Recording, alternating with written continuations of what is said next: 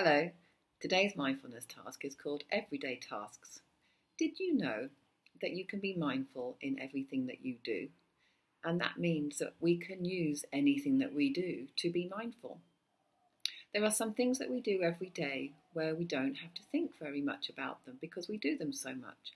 Things like brushing our teeth or washing our hands. Can you think of any other tasks? Maybe brushing your hair, stroking a pet, or even getting dressed.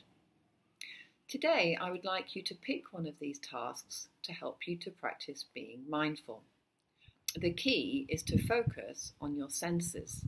So if, for example, I was going to use washing hands as my everyday task, then I might use my sense of hearing first to notice how the water makes the sound as it hits the basin, or how it changes as I increase the amount of water I use.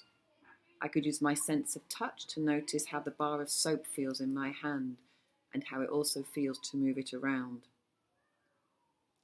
I could also use my sense of sight to notice how the soap bubbles appear and how they shift and move around my hands as I rub them to make them clean.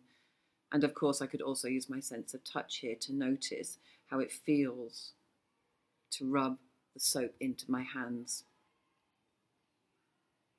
Finally, I could use my sense of touch to notice how it feels to put my hands under the water, and also my sense of sight to notice the bubbles disappear. And then finally, I could use my sense of touch to notice how it feels to rub my hands on the rough, dry towel to make my hands dry.